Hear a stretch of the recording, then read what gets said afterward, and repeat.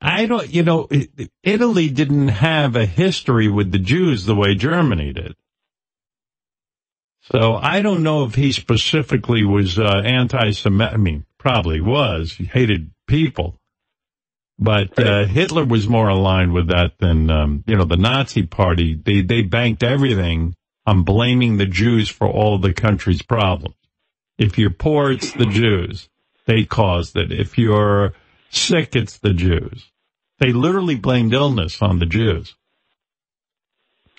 Everything was a conspiracy. It's exactly what's going on today. People who are downtrodden look around the country and instead of saying, well, who's in the majority that's causing my problem? If there is a problem. But it's this, quote, the Jews.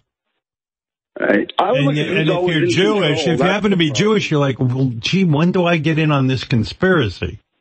I missed all the meetings. I missed all the meetings. I missed all the meetings. I missed all the meetings. Like where is this all taking place? I have many relatives who are very poor Jews. They don't have no money, and they're still waiting to get called into this meeting where you get to control the world.